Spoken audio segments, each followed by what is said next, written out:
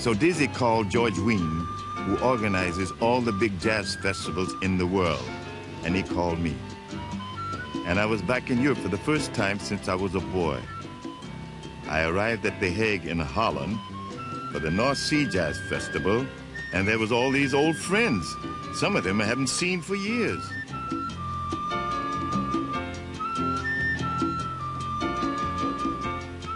Since I was a little boy. Okay. David Ben Webster and Don Byas and listening on 52nd Street just before it finished. When you were there all the time, you remember when I was a little kid, you could get in those clubs. Yeah, you used to come in from the Onyx Club, That's the right. famous door.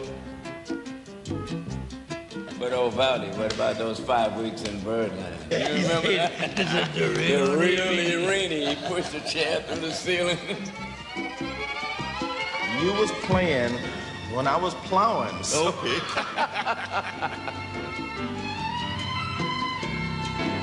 Flat-foot flugy with the Florida George.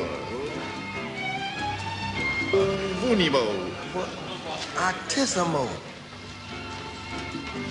It's a pleasure to see you. You are eternal.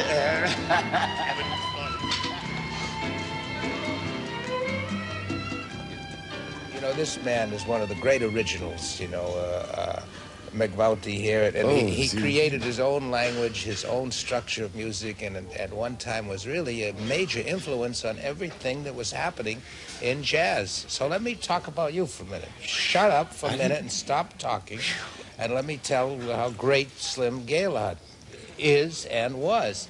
Because when I was a young fellow, I mean, just a boy, I used to listen to Slim Gaillard, Slim and Slam's records. We buried poor Slam this past year. He was my bass player. I know, I talked to him just before. Go ahead, I'm listening. But Slim set a style and a tone and a structure that all jazz musicians followed. There just was something that infiltrated the whole meaning of the language of the jazz musicians. It affected the playing, it affected the showmanship, it affected the projection and the ideas. What a speech. I thank you very much for your nice thoughts and the way you speak and saying nice things about me. Coming from you, with you in contact with the top musicians of the world, which all were little children when I was doing my jazz things. That's true, yes. But you got the champions with you, and you can't do anything but well because you have an ear for music, have a knowledge of music, and a bit. Wait, I don't need to tell you. I have a love for music, and that's what's directed me. That's your all my vegetable. life. That's what's kept me going. And all that's my favorite vegetable is music.